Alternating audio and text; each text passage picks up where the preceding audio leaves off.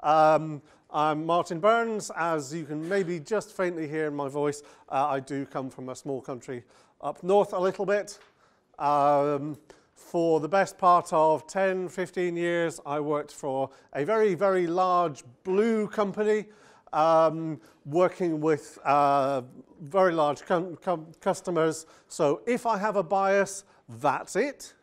So if you're not in that situation, I do apologize, and I'm not meaning to say that your situation isn't entirely valid. This is very much from my experience.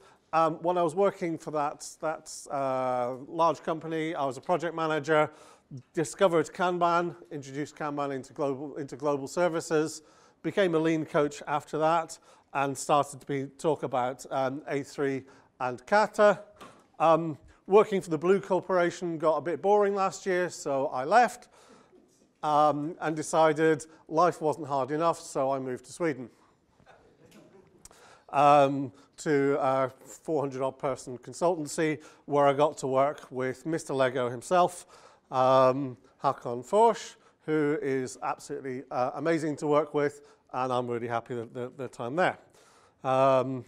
So what I do is I work similarly with large organizations. Current customer, it's a product development system that has 1,400 engineers working on a single product flow. That's the kind of scale we're talking about. Is what I do lean? Yeah, kind of. Is it agile? Yeah, kind of. Do I care which you call it? Not really. The most important thing is better. I'm absolutely obsessive about better. So what's this talk about? Well, it's kind of focused on impediments, and we'll talk a little bit about what I mean in a little while.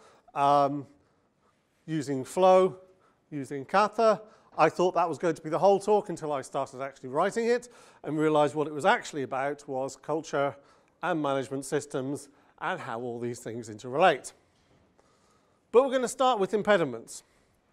So, you have an end-to-end product flow, okay? And in that flow, you have an impediment, and it works like a rock in a flow. It causes turbulence. And it kind of works a little bit like in traditional projects, unresolved dependencies, which cause delay. That's no surprise. Most problems in software development exhibit themselves as a delay. Am I allowed to cite Alan at a Kanban University related thing? Don't know. I am anyway. I don't care. Fixing those takes time, takes focus, takes energy from the team. And you only have a certain amount of those, right? So while they're busy doing that, they're not working on the actual product. So that causes even more turbulence in your flow, which causes even more delay. Clearly, this is not good stuff. So I kind of talked to, I mean, I know my experience, but I wanted to survey some other opinions. So I talked to the people in my lean coffee group in Stockholm. Anybody that doesn't do lean coffee, I thoroughly recommend it. If you want to know how, talk to Chris McDermott. He is a guru in such things to my way of seeing it. And I got things like, well, when we resolve impediments, we go to our manager, who's too busy. So it sits with them for a while, and nothing happens. So we go to their manager, who's even busier, and it goes nowhere. Or we talk about impediments in retrospectives and assign owners, and that's all right, but it takes one iteration length, or however frequently you're doing a retrospective, to do anything about it. We debate it at the time, and they kind of float upwards to management when they become too painful. We don't really have a process, and it doesn't really work very well. We have impediments that reoccur across the organization all the time. Access rights, and we have to keep fixing the same stuff. Now, those things do tend to get fixed quite quickly, but they keep happening. We don't prevent them. And the bigger stuff goes to retrospective, and the really big stuff has to go up to the CTO level, and that takes months. Not good, painful. Little side note, just because you're seeing turbulence in your flow, yes, it might be an impediment, and that clearly is a bad thing. But the other thing you might be doing that causes impediments, you might be trying some stuff out. You might be experimenting. Thank you, Dan, for setting up my talk so well. And trying stuff out for the first time is always going to be a little bit painful, and that's going to cause more turbulence. But improvements, yeah, they cause them, but you want some of those. And maybe if you don't see any turbulence at all, are you actually trying to improve your system? I'll just leave that there to focus on, for you to think of at a later point. But when you have an impediment, obviously if you can fix it, then you should. Yeah? And there's a lot of good stuff that's happened within good, empowering organizations that says, look, you can fix stuff. But sometimes you genuinely can't. It's not within your sphere of influence, or at least you don't perceive it's within your sphere of influence. So you ask for help. Dear Lord, we beseech thee, please help my impediment. And the trouble is with some organizations that are taking on board the empowerment message is they overuse it. And whenever you ask for help, the message comes back, you're empowered, fix it yourself. Yeah, if I could have done that, then I kind of would have, which leaves you still there with your impediment. By the way, does everybody, it seems to become a standard, pink sticky notes for impediments in visual management. I'm kind of using that throughout, so that's my visual cue. So you're left there in the wasteland, and my animation doesn't go as far as tumbleweed, but you're there, I've still got this impediment, feeling, well, a little bit squashed. So, observation. Sometimes you actually need your management, your leadership to take part in this. Particularly when you want to do it quickly. So, a couple of questions that make you think about how well are we doing this. What's the average, and is Steve Tendon in? No, okay. Chris, I know you're going to be using this diagram later. What's the average time that it takes from somebody identifying an impediment to doing something about it? Previously we heard months in some cases. And as part of that, what's the average response time between you noticing something and somebody who can genuinely do something about it saying, all right, I'll take that one, in a way that you really believe? So here's the Graham Norton bit. Everybody stand up.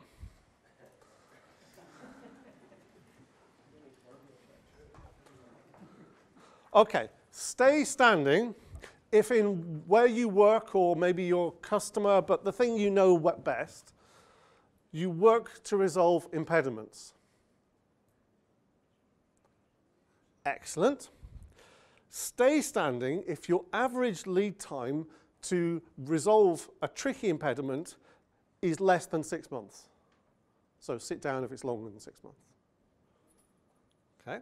Stay standing if it's less than 3 months. 1 month.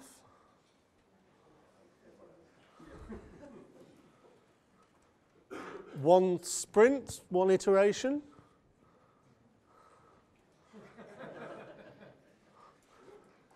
Serious? 2 weeks. Below that. 1 week. Yeah, between a week or two, I would say. Okay. What I have seen actually working is 1 day, fairly consistently. Well, maybe a day to get it to the notice of the person who has the power to do something about it, but that tends to be somebody who can actually do something, and it happens quite quickly. Okay. Everybody up again? In that organization that you were thinking about, sit down if you can think you can already reduce that lead time. Cool. Sit down if you'd like to reduce it. Good, because anybody standing at this point, I was going to say, you're clearly in the wrong talk or the wrong conference and go away. Okay, so This is the bit where I'm particularly grateful to Dan, because for the next bit of the talk, we're going to do, stand back, I'm going to try, no, nobody reads XKCD other than me. Science! Can I try that again? Stand back, I'm going to try. Science. Thank you very much. Okay, so scientific method 101 for people that don't really understand science very well like me. Okay, so let's start with an observation. Stuff is happening. That's interesting. It's like the stick my fingers in the light bulb. Your average person says, ow, I won't do that again. A scientist says, I wonder if it would happen if I did it again. So you form a hypothesis that says there's something about that, and you then predict what would happen if I did it again, or tried this. So you set up a situation to validate that prediction.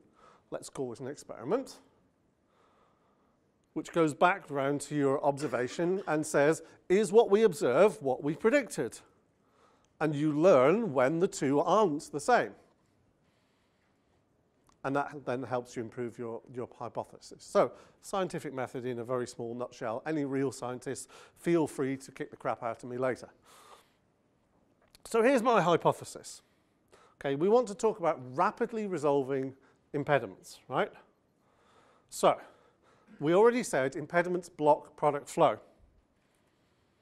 So, what's the reverse of that? We remove the impediment, we improve the flow. Better removal, better flow. Here's the insight that drives the hypothesis. Impediment removal is a process which also has a flow. So if we manage to have a better flow of impediment resolution and removal, we will have better product flow. Now, it turns out flow is something we already know, and I hope most of the people here know a little bit about. Okay, the next slide I'm literally going to run through at speed, but some of these ideas at least should be fairly, chances are you'll have heard a good chunk of them before. So, when we're talking about improving flow, we're talking about smaller batches and more often.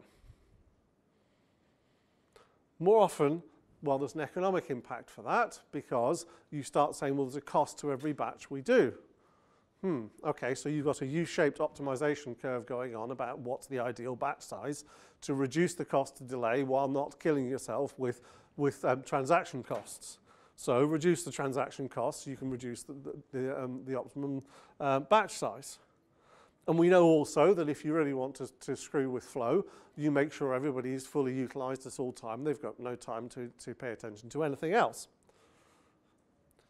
You know that you're going to have to constrain WIP to be able to have flow working best. You know that is going to make you want to prioritize, which makes you choose what do we do first. If we can't do everything at the same time, we'll need to do some sequencing. And therefore, some kind of cadence is also going to help. So, we know a little about improving flow already. Let's use some of that thinking to drive how we resolve impediments. Here's a little insight I had literally yesterday when I was thinking about this today. When we're talking about flow, flow is a system effect. Who owns systems? Who owns a system? Lots of people work in systems. The people who own systems are management. It's a reserved role. Creating no direct value, the only thing it can do usefully is create, sustain, help the improvement of the systems. It's a role that lets me stand back and say, all right, I'm not like this to the work. I can see how the whole thing runs. I can't see another purpose for management other than to create and sustain and improve systems. So if people do the management, then there's no role for management? If people are given the time to step back and understand the whole system, yeah. But that can't work in all organizations. Some organizations, yes. Not all organizations can work like that. And a lot of that is down to existing culture and not necessarily a first principles design. This is a different definition of management from I tell you what to do, by the way. That's not management in my way of doing it. Right, so we observed previously, sometimes you need higher up, more authority, help to do that. Those things may be linked. So, we have rapid resolution that we want to do. We know that we can do that better if we manage to have a flow of fixing stuff. We know that improving the system, which flow is, that's a job for management and it's a leadership behavior. And having leadership working effectively depends on culture. And if you get leadership and culture working powerfully, effectively, doing the right things, then you have many better things result in that. So where do we start? Well, kata thinking says it is easier to act your way into new thinking than think your way into new acting. Certainly from where you start. If you already believe stuff, then it will, of course, drive your behavior. But if you don't yet believe it, trying to change your thinking overnight is really hard. But if you behave in a certain way, yes, it's fake it till you make it. If you want to, I've forgotten where it might have even been Neil Gaiman. If you want to be wise, find somebody who's wise and behave like them. And eventually, those beliefs, that ways of thinking become part of who you are and actually form part of your culture and your belief system. So, if we have this, where are we going to attack it? We can't directly hack culture. Be nice, but we can't. We can only hack behavior. There's a great book on creating a lean culture, David Mann's book, that says one of the powerful ways to do this is to improve leadership behaviors. And he gives 4 things that work very powerfully to do that. Standardized work for leaders, visualization everywhere, a real daily process. So really building those habits because we do it every single day.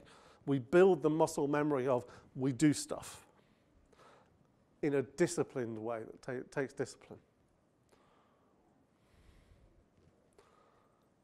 And the way you can do all of those is you define a lean management system that has all of this stuff in. So that's my second hypothesis that says we have a lean management system that will help us derive culture, that will help us improve the system, that will give us better flow, faster resolution of impediments. So, moving on through the method. Here's my experiment. We have our flow with our rock causing turbulence. We have a cross-functional team who are working in that product flow, doing the work. And yes, they visualize their work. Yeah, and they talk about it every day, and they make very sure that they visualize impediments within that. Look, there's an impediment on pink sticky on one of the pieces of work. Okay, so this is business as usual. This is my control group. This is what's happening anyway, and there may be many of these teams. Let's try something. And the thing we try is we say to managers, get out your office, go and see. So here's my manager, and he or she is going to go to where the work is happening. It's deliberately a low bravado, safe to fail experiment that says, dear managers, all I'm asking for you is about 15, 20 minutes a day. And it's deliberately designed to be low impact, to avoid trying the patience of the organization. Another little observation I'd like to make is this is the polar opposite of Scrum of Scrums. This isn't saying, yeah, when you can't fix something, you throw it upstairs and hope somebody catches it. This is saying to managers, you go to where the work is. Don't expect the problems to come to you. You go and find it for yourself. Understand the reality of where the people are doing the work. Okay. So We are saying to managers, go and see, and we are saying to them, this is true for every level of management. If you only have one level of management, fantastic. The organization I'm currently working in, I can think of about 4 levels, and that's not bad for the size that it is. But we are saying to every level of management, every day, you will spend 15, 20 minutes with a working team. So your immediate line manager, you might see most days. Your CTO, you might see once every couple of years, depending on the size and the geographical distribution and so on. But it's saying to managers, you have the discipline every day, go and see. See what the work is, see where the problems are. And then we also change your behavior a little bit. We stop you being command and control, telling people what to do, managers, and we're trying to turn you into coaches. So if I'm the manager and I've gone to see, and I see somebody with an impediment, they don't perceive they can fix themselves, I have a structured dialogue with them. So first I make sure that we have a shared understanding of the context. What is the priority here? What are we trying to do? What is this impediment hurting, some of which you might not be able to see? And if I've seen the same thing over there, last week, last month, last year, that might be useful.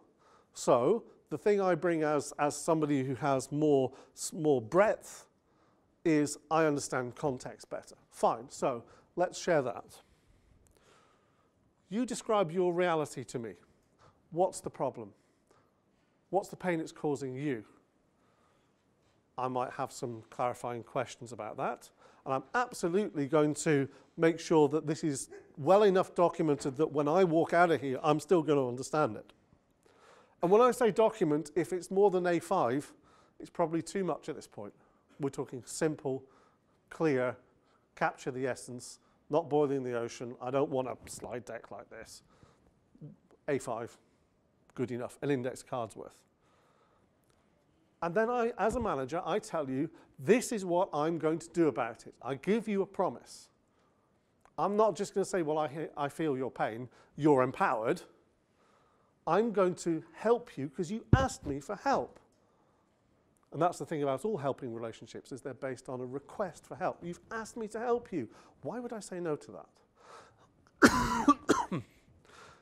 So even if that's just helping you understand, no, this really is in your power.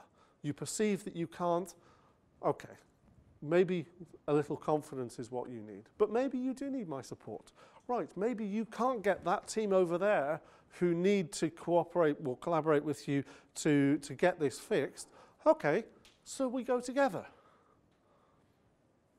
We take your impediment and we walk it over to that other team. And we say, so, hey, what about this? But I'm there supporting the person who owns it. I'm not doing it for them. I'm merely giving them some sponsorship and maybe just some support, some confidence in saying, yeah, okay, you can have this conversation and it's okay to have. And because you now understand the context of the problem, you can be really confident about this is the impact, the overall impact. Of course, some things may not be that simple and may impact other parts of the organization that really, okay, you really need my help. And maybe while your information and your voice is helpful, actually, I need to take this. So you might say, well, there's a, hey, it works. There is a management layer that I need to tell about this. Some of the people in my team are experiencing this, and I know this hurts because. So you take it to them. And they may have information coming in from other parts of the organization. In fact, they will. And that will be a prioritization discussion, because we can't fix everything, all the problems at the same time, probably. So limiting our work in progress. What's the most important? What's the highest cost of delay? What do we need to fix now? And what can be prioritized to be done later? And that might happen at a number of layers. And it's significant, though, that the information just doesn't disappear off. There's a feedback loop. Part of the promise you make to the person who's experiencing that impediment is, I will come back and tell you what happened. Hopefully that will be with a, and we fixed it by. Of course, it may also be, because this other thing had higher priority and we can only fix a certain amount at the same time, it may be not quite so good news. But there's certainly a commitment to come back because, not least, you have this regular thing that says we go around and we talk to all the working teams. We will come back and talk about this. You will find out what happened. And I did this in the wrong order, but hey, there may indeed be multiple levels of this that go all the way up to, board level or whatever it is. So how often should we do this? Well, your frequency of doing this directly impacts your response time. So if your working team meeting, yeah, that happens every day, that's great. But if the next level up, we're talking, daily and weekly, great, that's frequently. If it's weekly and monthly, then your service time is significantly reduced. But the organization that we saw this working in, it's a manufacturing organization, but they rotate their managers between manufacturing and business and technology. And when people have come from the shop floor and they see software delivery and they think, oh, hang on, this is about queues. I recognize some of these problems. They use the same disciplines. They can get an impediment from the shop floor to the CEO, and it's a very large company, in 1 day or less. Because this cadence happens in as many layers as it needs to every day. Okay, I'm kind of done there, except kind of one more thing. What do you do afterwards? Okay, so I'm going to try this again. Stand back. I'm going to try. No, alchemy. So alchemy, what do we do with alchemy? We turn lead into gold, right? So we have some stuff that's painful, no value, things we'd rather, oh gold, I've gone too far, that rather not have, impediments. I'm going to turn those into gold. And the gold is improvements. Where do you get your improvements from? Do we have suggestion boxes? This is one I took a picture of in a customer a couple of weeks ago. Notice it's empty. It's not just that they empty it frequently, it's that it's often empty, because I walk past it several times a day. Here's another team. This is their board. Yes, they have impediments. They're all marked with pink stickies. Good, good, good. What happens when they've resolved an impediment? It goes to the old impediment section, which is the input for the next let of improvements. And what actually this organization doesn't, but others do, is they categorize them and they build a nice Pareto chart. And simply by the number of stickies, they know the things that keep on happening. So they know what's the most significant thing. So they say, well, we'll work on our priority improvement next time round is the thing with all the stickies on.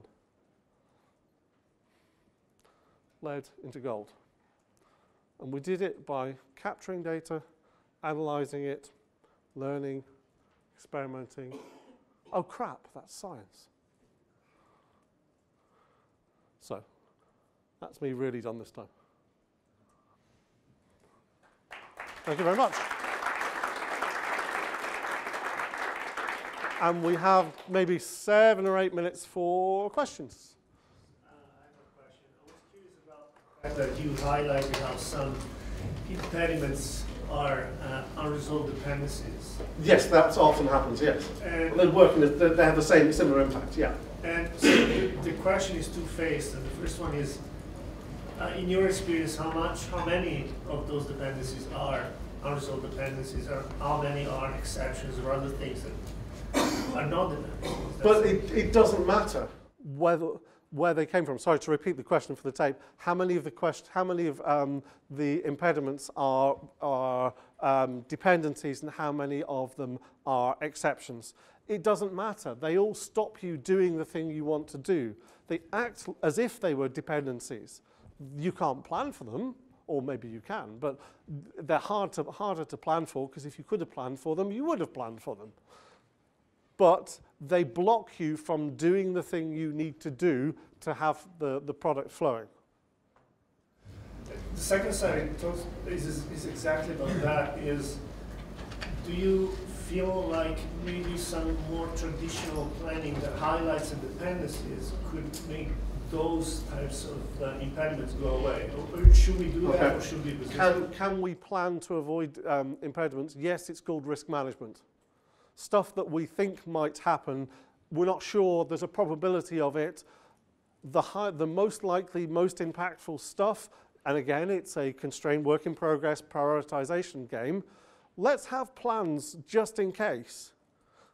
Let's not boil the ocean, but let's have plans so that we don't have to spend 3 months going, what do we do about this when it happens? Oh, we've got a plan for that, fine. Roll the plan. Do you see a place for Gantt charts? It depends on your organization, and it depends at what level of detail. Yeah, I've written on Gantt charting before, and that's more time than I currently have. But happy to talk about it in the break. Yeah. Well, I think my question is related, because we're using pain stickies for blockers, which may be impediments, I think. Yeah, same thing, different name. But specifically where we have a dependency on another team or another part of the organisation, that may be entirely predictable. It may, it's like we need the data analyst or we need the UX guy to sign off on something. The flow is stopped because we have a dependency on someone, and it's not necessarily an impediment in this way. And I'm wanting you to tell me with my Kanban. No, I don't think so at all. I think it really does strongly visualize it. It strongly lets you understand that it's blocking the flow. You could say perhaps we started this piece of work too early if we know that we're going to have to wait at this point. So I think it's also related to what Dave Anderson talks about in terms of balancing Kanban systems, where another team is involved and they're expected to be involved, but if the balance isn't right, the flow stops. Yes. And I think that's right. And when you see it happening systemically, time and time again, then you start saying, well, maybe there's something we need to actually change in the way we work here. In your experience, when this has been brought in, where you've tried this, have you found that teams are less likely to try and solve problems themselves, or do they just preserve, they'll still continue to solve what they can solve, but just escalate? I don't have enough variation of trying it to really answer that. I do know the organisation that I'm working with, that this actually started with some ideas to help them. They'd already done the "you are empowered" thing first, and I thought, well, that's helped us, but it's also hurt because now we can't get any help. So I think it is a balance, and it maybe not be where you start. You maybe want to start with the empowerment message. I've just been told 2 minutes, so. Just a quick one, it's not necessarily a quick answer. Getting those managers to walk around in the first place strikes me as something, having been in that, experienced that myself, is quite a tricky thing to do. What sort of techniques have you seen used? Because we've asked our managers to do that on many. It takes leadership, it takes commitment, it takes discipline, and at the end of the day, it may take some authority. So the product development unit I'm working with, the very top person of those 1,400 people is absolutely committed to improvement, to a learning organization, to flow, to doing the right thing. So as with anything, it's stakeholder management. And yeah, at some point, you have to say to people, this is what we're doing now. But we are working very strongly on saying, look, okay, we have one vertical slice through this who are doing the experiment, and we are using the results for that to say to other vertical slices through the chain, look, see how much this helps. And I think, that's us for time. Thank you very much.